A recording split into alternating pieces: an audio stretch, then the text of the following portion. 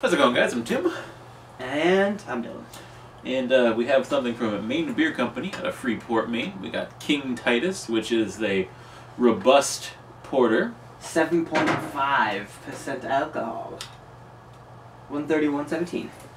It's less than a month old. It's a hoppy porter, so apparently you're supposed to drink it incredibly fresh. I feel like the hops don't really... I'm not going to be too upset if there's not as much hops in this. I don't like hoppy stouts that much anymore. It's a dark nowadays. beer. I mean, what do you want? Yeah. I don't like hoppy stouts as much nowadays as I used to. It doesn't... The aroma's lacking to me. Is it just me? Hold on. I have like 90% of my beer head, so... That should give you more aroma. Hold on, I gotta shake it up a bit. Get out of here.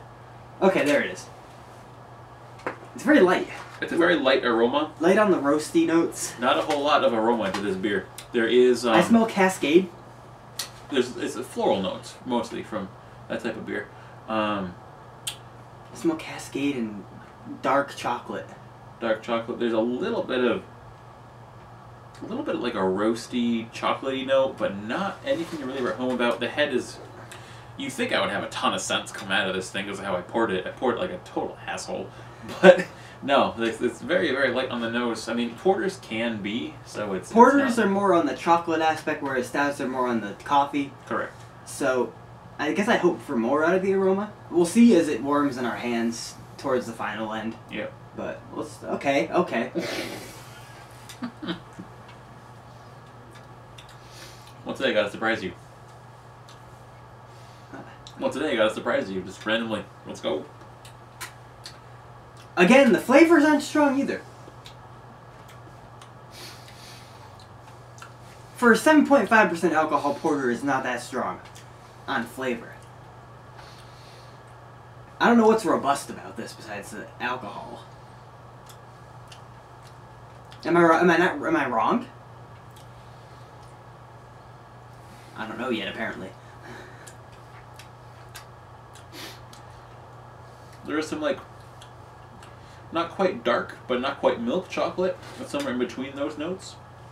There's a tiny 70% cacao, kind of? Sure. There's a little tiny bit of coffee. There's some bitterness, which comes through as coffee. But it's not, it doesn't taste like a robust porter to me. It doesn't.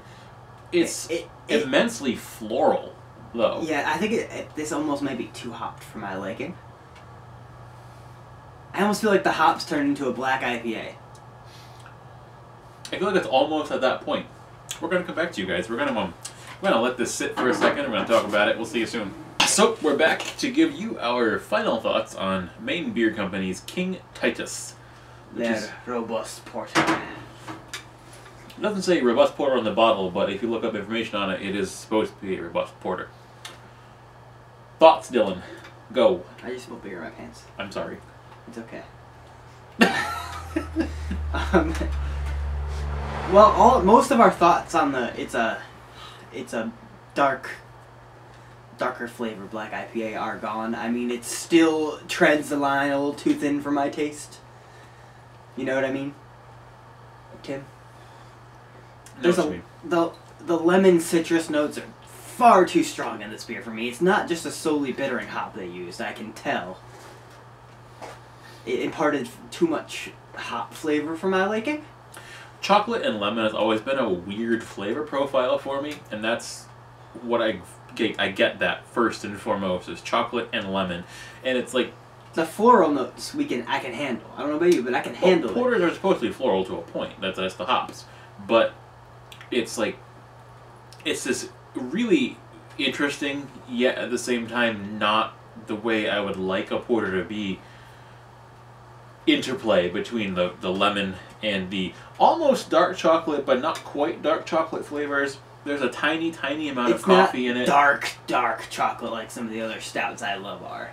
Or even porters. Yeah. I'm still not really sure what to make of it really, because I do think it is a class act beer. I think it's a really good beer, but I think the name robust porter is misleading. I think it is too.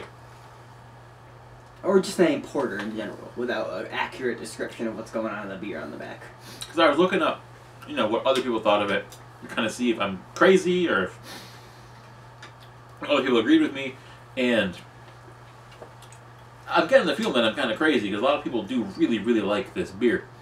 They say things about the beer that I don't really get out of it, so I'm not sure if it's this batch, if maybe they let theirs, because they brew this like every year or something. They brew more than that. True. There was batches from this year, a couple years ago, but it's a porter, so in theory, if you let it sit, it should get a little better.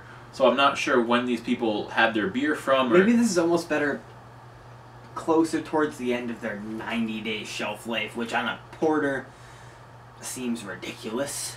That too. It is a hoppy porter. It's a very hoppy porter. But for me or you who doesn't like it this hoppy, a 9-month shelf life is A-okay on a 7.5% porter. Yeah. I would love to get another one of these and kind of see how it is after 3 or 4 months even. Yeah. I would just leave it in my fridge, to be honest. I don't feel I need to, like, cellar it, you know? No, like, it probably needs to be cellared. But, I mean, going back to the beer itself, it is a great beer. It's just... The flavors are all there that we talk about, and they're... Not in heaps, it's a very... It's subtle, it's kind a of thoughtless complex. drink. That too. I'm saying it's complex, you're saying it's thoughtless, so that's two completely conflicting but it's opinions here. Like...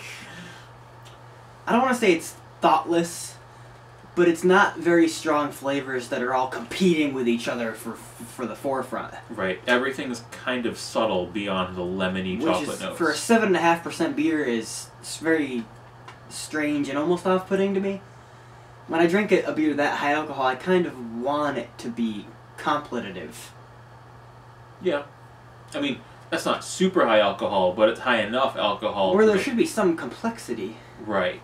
I understand where you're coming from with that. It's... Let's just do the final chug and then we'll talk more. Yeah.